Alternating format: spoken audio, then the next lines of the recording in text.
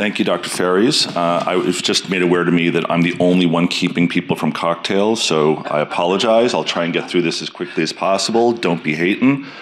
Dialysis maintenance, of note, I do consult for companies that manufacture dialysis maintenance technologies.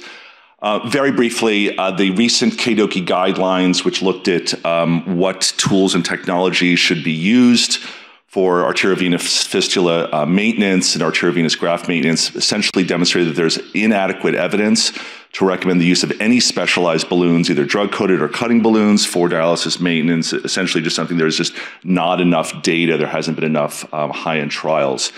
The story of drug-coated balloons for dialysis access goes back 10 years. This original feasibility study was actually performed by Katsanos, believe it or not, in Greece in 2012, where he first reported the use of DCBs for AV access. This was a retrospective feasibility study, but certainly demonstrated a thought-provoking concept.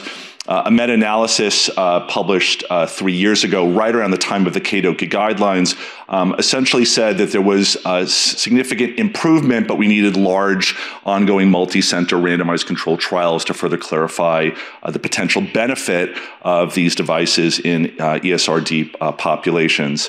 And then I was lucky and honored to participate in the IMPACT AV trial, which was published in late 2020, which was the first positive randomized trial looking at the role of DCB for dialysis fistula maintenance. This was published in the New England Journal of Medicine. These were the 6-month results, demonstrate clear superiority for target lesion primary patency as well as access circuit primary patency. A subsequent meta-analysis published in both Journal of Vascular Surgery and European Journal of Vascular and Endovascular Surgery clearly demonstrated that DCBs are superior to plain balloon angioplasty with an improved 6-month failure rate. However, they cautioned against the use of DCB preferentially because the long-term data requires further investigation.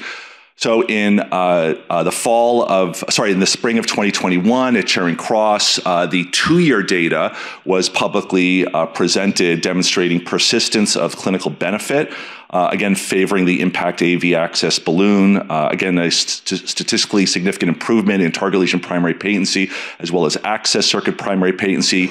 The 12-month results have been subsequently published earlier this year in Journal of Vascular and Interventional Radiology. And so we are on the verge of demonstrating, clear superiority of this technology in terms of long-term clinical benefit.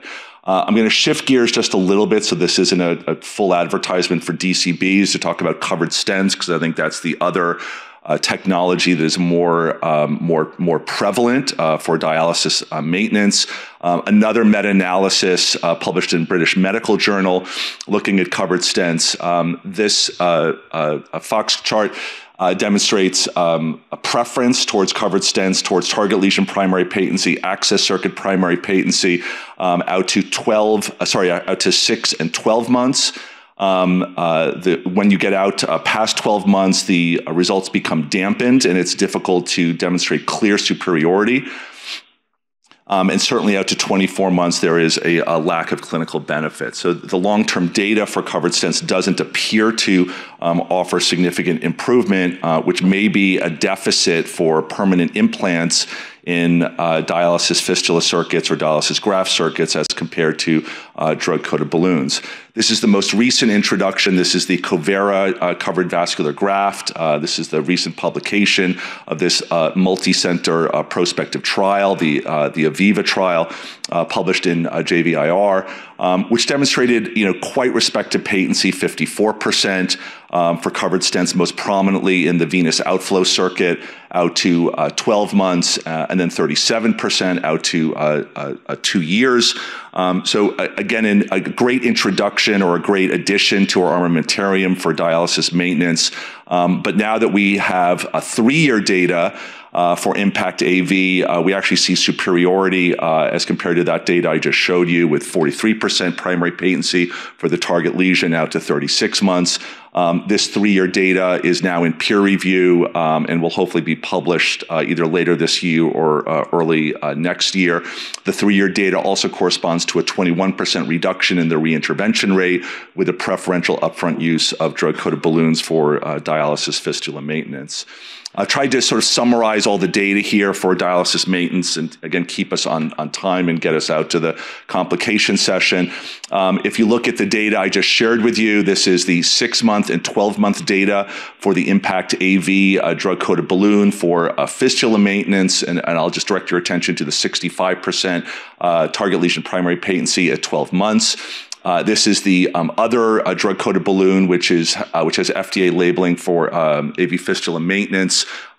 We have target lesion primary patency of 45% at 12 months. If you shift over to bare metal stents, which unfortunately is still the dominant North American method of maintenance of dialysis fistulas and dialysis grafts, the patency is absolutely abysmal.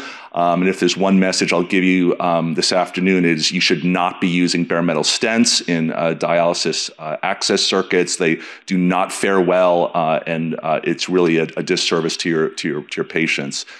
Pivoting over to covered stents, and again, this is the data I just shared with you from the Aviva trial. You have 57.5% primary patency at 12 months for covered stents.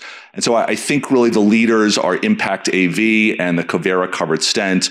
And it's obviously up to you based on the patient's criteria, anatomic considerations on which you think is best suited, whether a sort of temporary solution in the form of a drug-coated balloon or a permanent implant in terms of a covered stent for dialysis maintenance. So DCBs are of great interest. There are numerous other manufacturers that are making significant investments in the technology, given the global epidemic of end-stage renal disease and the obvious recognition that dialysis fistulas and dialysis fistula maintenances are increasing in numbers across the entire world. There's an interest in demonstrating the long-term safety of this technology, perhaps out to 5 years, and expanding the cohorts that will be studied to other arteriovenous fistula types, longer lesions, central lesions, and other types of dialysis access circuits. We clearly need to study a broader segment of the population to demonstrate its efficacy and applicability to the global population that we serve. Obviously, the introduction of sirolimus drug-coated balloons is of great interest to most practitioners that work in this space. There are a number of other trials that are either in the planning stage or are currently enrolling, and we look forward to seeing much more data in the years ahead. Thank you for your attention. I hope I did that on time.